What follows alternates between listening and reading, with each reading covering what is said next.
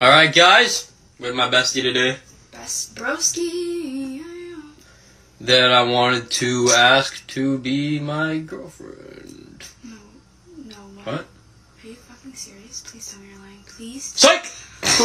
Oh my gosh, Jacob, you fucking got me, you crazy son of a gun. Oh my Sorry. god. I can't imagine ever being your girlfriend. You're crazy, Jacob. This video better be fake. I know, that's why I set the camera up. This You video gotta be better good. fake. What the fuck? Literally, what the fuck? Oh my god. Yeah, I know. Bro. That was... You're a really good actor, by the way. I thought you were so serious. Holy I know. shit. Right? Yeah. This video gotta be fake. Let's go. Ain't nobody friend zoning me like that, bro. Ain't nobody friend zoning me like that. I'm letting you know right now. I got too much pride. If you come into my crib and you sitting on my bed, we fucking. We fucking. We fucking. Ain't no coming to my crib to hang out. You not one of the bros. Nah, we fucking. I know y'all gonna look at me like, what? Grow up. But hey, them folks young. Nah, I'm grown. I'm married. When you grown, you get married, and you shouldn't be having female friends coming over.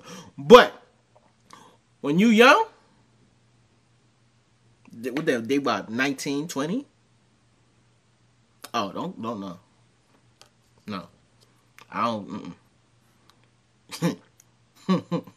We fucking. Of your life. Being married to my wife for 51 years, I'll never forget her. We were a perfect couple and enjoyed each day together. And when I lost her, I lost my life. So I'm just existing now till I go and join her. And I'm 93 years old, so I don't have much time left, I'm sure. But if you're lucky, you'll find a woman like I did who will never argue, never fight, never do anything against you, and she'll love you and you'll love her the rest of your life too. It's all you can ask for is a good partner. What's been the most memorable time period of your life? Being married to my wife for 51 years, I'll never forget her. We were a perfect couple and enjoyed each day together. And when I lost her, I lost my life. So I'm just existing now till I go and join her. And I'm 93 years old, so I don't have much time left, I'm sure. But if you're lucky, you'll find a woman like I did who will never argue, never fight, never do anything against you, and she'll love you and you'll love her the rest of your life too. It's all you can ask for is a good partner. Damn.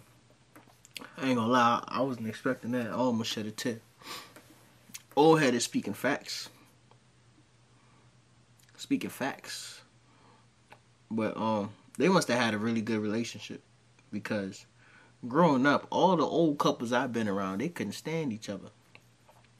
Like my grandmother and grandfather, oh my God, they could not stand each other, bro. They used to sleep in separate rooms. I remember this, you know what I'm saying? God rest the dead. But they used to sleep in separate rooms.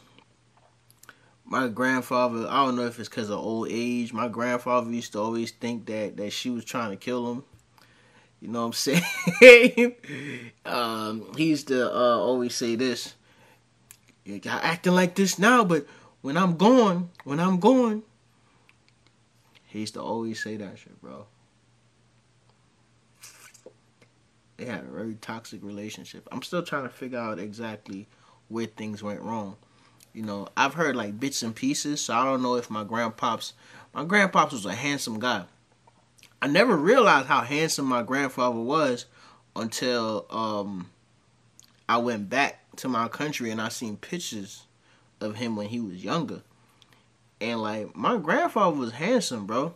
So I don't know if he was out here slinging wood, because that's a bit of the story I heard. He was out here slinging wood. But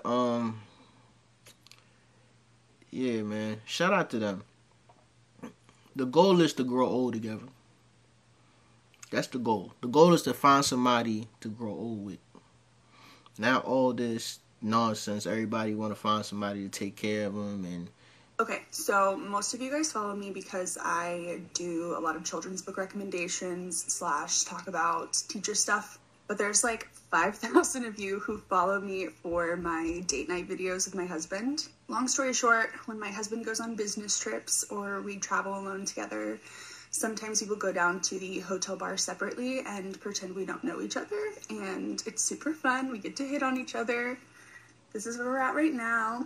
No worries, by the time I post this, we will not be here anymore. Anyways, on the plane ride here, I decided that I would just go ahead and pretend I had never met him in my life. And you guys, it was so fun. It was like a 3-hour flight. We were sitting in first class and we just flirted with each other the whole time. And then he asked me where I was staying, which just so happened to be the same hotel. Who knew? So he asked me out to dinner. And we just like continued that for the rest of the evening. And now I'm off to another adventure. Okay. I'm not gonna lie, that's actually kind of fire. That's a fire idea. I might need to do that, spicing my marriage up. The way we be in here beefing. And I feel as though things have gotten real,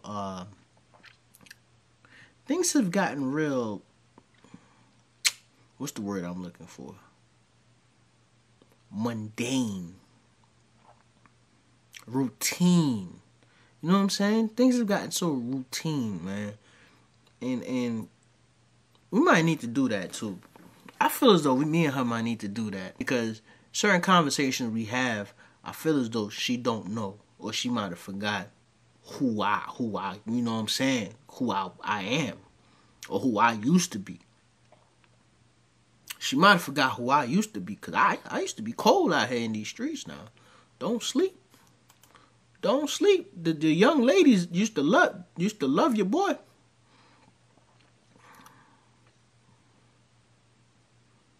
She be disrespecting me like I don't got no damn game. We might need to do that.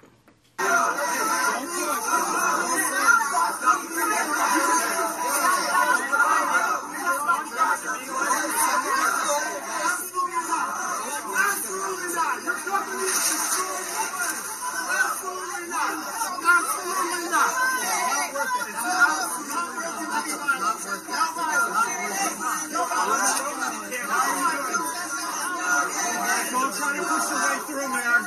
Don't try to push your way through. Don't push your way through. Come on. There's other places to go. It's not worth it.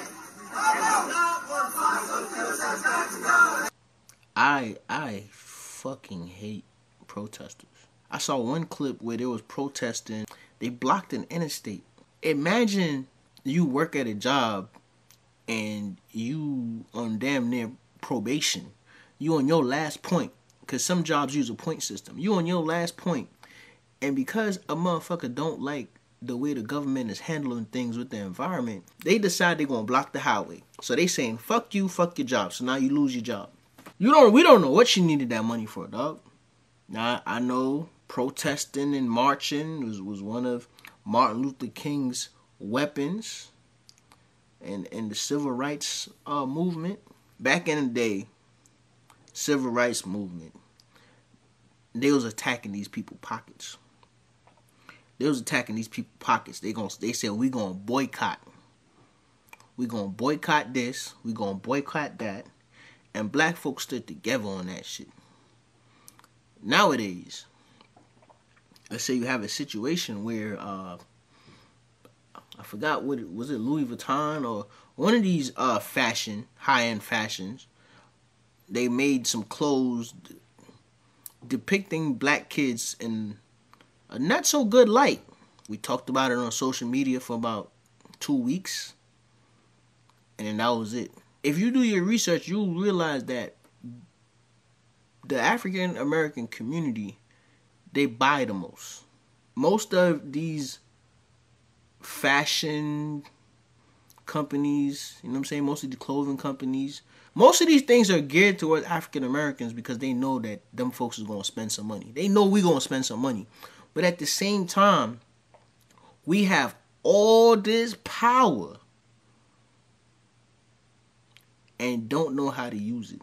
We don't know how to say no. We don't know how to say, yo, you know what? You disrespecting me? All right, I'm going to stop buying. We don't have to go out there and protest.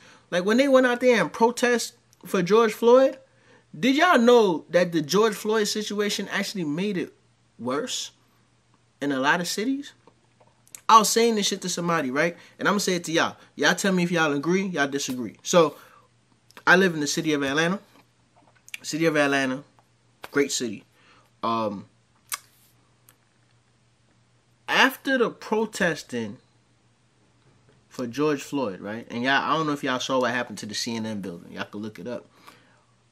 The city never really went through that shit before. But after that protest, bro, these kids got a taste of looting and just being wild. That's when all the car break-ins and like the carjackings, that's when all that shit went up. Now people is blaming COVID, but it's not. It really wasn't COVID, bro. Because during COVID, this wasn't happening. But immediately after folks started going out here and protesting for George Floyd, bro, that's when that shit started. The way you gotta handle situations like that, you gotta shut the city down. And not shut the city down by protesting. Shut the city down by, yo, we not buying shit. We not spending money on shit. We not going to Walmart and spend no money. We not going to Target and spend no money. We not supporting no business that's not speaking up for us. And that would be the majority of all these businesses out here. That's how I look at it. If we gonna protest, fuck all that walking around and with signs and don't spend your money. If black folks don't spend their money for a month, they shutting the city down.